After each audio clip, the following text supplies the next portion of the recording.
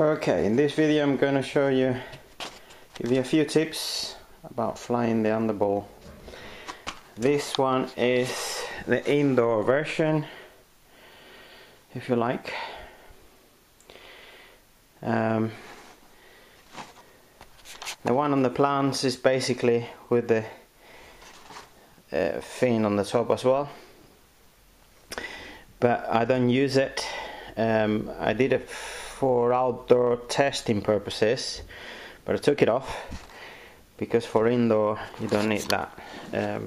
Well, what I mean by indoor is a room like this. It's not very big. If you're gonna sleep around and go fast or go outdoors, you need the extra surface on top. A center of gravity. To fly indoors like this, you need a rearward. I don't know if I'm pronouncing it correctly. Center of gravity, basically, so you can go nose high easily and fly comfortably on that nose up attitude. So the center of gravity on this one is basically there, which should be something like 30%.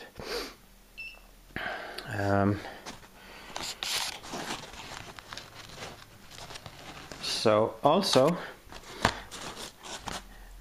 you need, well, I need to fly it like this most of the time, so it's flying slow and nose high, so I can turn, and the model doesn't pick up enough speed to make it uncomfortable for me to fly in such a small room.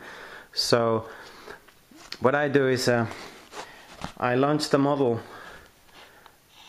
almost vertical, perhaps not, maybe 80 degrees, something like that, and I'll show you now. The reason for that is that when we do that, then the model is beginning to fly in that position, because if you throw it horizontally, the model is going to reach the end of the room very quickly and it's going to hit something. So we need to start hanging the model from the prop, if you like, fairly quickly and early in the flight, right from as soon as you can, really, from the moment you let go of it. So I'm going to show you. I put the camera here. I'm hoping that it will get a good angle. The light in this room is not brilliant for filming, but let's have it.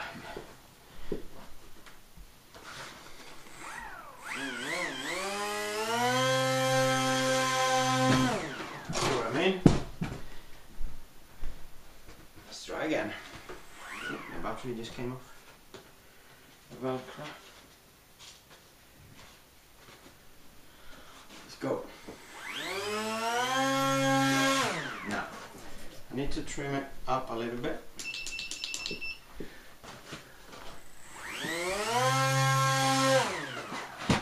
Okay, that's better, but not quite right yet. Let's go.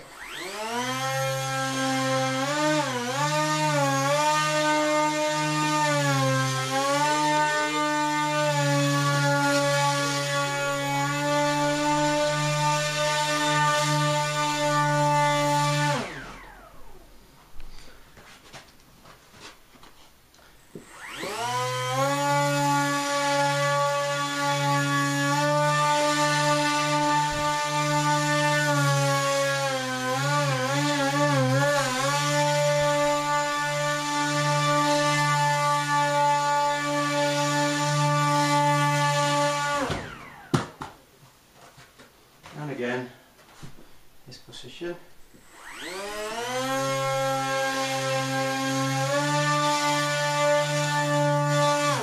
So I hope it's clear. This is why you have to do it like this, because the wall is there. If I don't throw it vertical, it will go to the wall or hit something very quickly.